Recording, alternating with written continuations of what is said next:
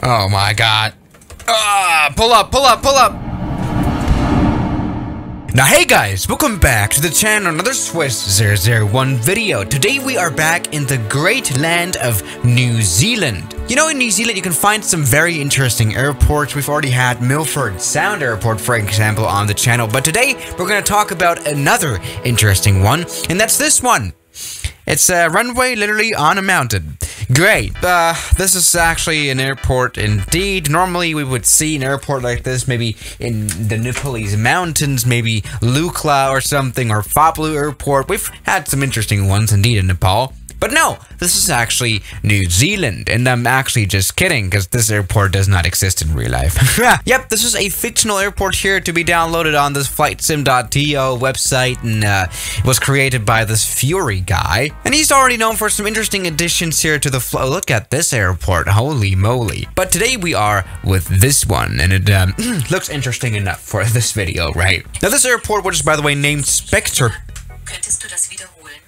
That was a Siri. Yeah, whatever. This airport is called Spectre Peak, and it's got a 4,000-foot long runway, which is 1,200 meters, which is not particularly long, especially considering the elevation of this airfield. Yes, this airport is actually 5,300 foot high, which is quite an elevation indeed. But the thing is, this 1,200-meter long runway is, of course, still much longer than any of the Luklas or Courchevelles or whatever mountain airports we've talked about before. 1,200 meters is actually quite doable. This surface here on this mountain, which does actually exist in real life, probably this guy online found this interesting spot on Google Maps or something and thought, why not place a runway on here? That actually works quite well. This is quite a proper, interesting airport. Let's go ahead and take off this Bandeirante Embraer out of here. Come on. This is quite a tough turboprop aircraft known for transporting people and drugs through the most dangerous airport on this planet. Let's go and take off. Come on, there we go. That's gone quite well. But I do see quite a bit of a performance drop here at this kind of altitude. Of course, the air is much thinner up here, so the aircraft has less air to work with. You know, both engine and wing, and so that's on that one. What we really don't want to do is kind of overrun. Yep, falling down this cliff doesn't sound too fun, especially Pegasus Airlines shouldn't fly here at all. That's something we can already say. Pegasus is not allowed in. So dumb, but yeah. Alright then, though. We were able to take off this plane quite well, so let's just go ahead and try some bigger planes here. Maybe make this an international airport here in New Zealand. Yeah, you know what? I do actually want to try this one now. The McDonnell's Douglas DC-6. How about that? Ah, what a lovely one this is. Especially here, this add-on. Absolutely beautiful. This is more than just a plane. This is art. What am I saying? Let's land this plane at this interesting runway down here. How about that?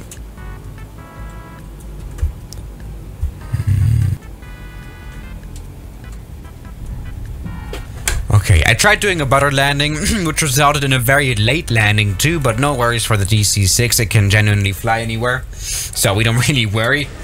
Ah, beautiful. Yes, there's absolutely what we're looking for here on this channel. Absolutely nice.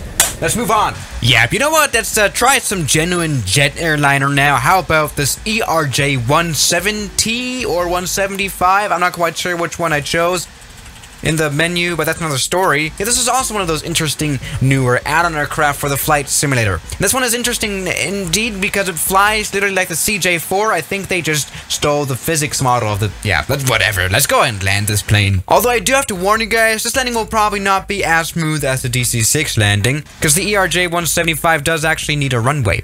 Duh. Okay.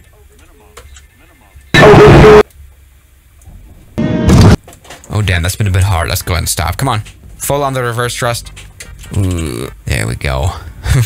Okay, that has worked out, but I think we are already getting closer to the runway limits here, right? Even though I do think that there are some ERJ 175s that have landed on runways this short before, but let's go ahead and move on, right? Alright then, now time for this Airbusy boy to give it a try. And yes, I still haven't downloaded any liveries for the flight simulator at all. Still the generic Airbus livery, great. Let's get landed. 150.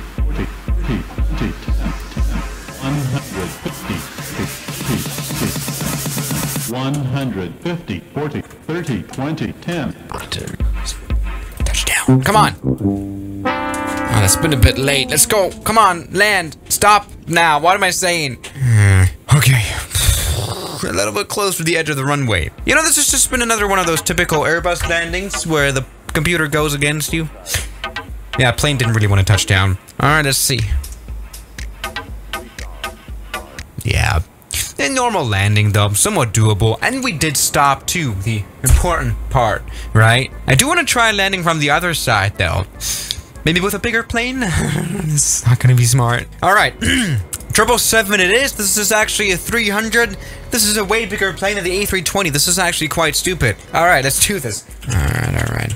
But the runway is actually down here. You can see it on the left. Again, approaching from the other side. So overrunning will now lead us down the cliff. This is not gonna go well, is it? Alright. Oh my god. Ah! Pull up, pull up, pull up! Yeah, maybe we should try the other side of the runway. Alright, come on, 777. Let's do this.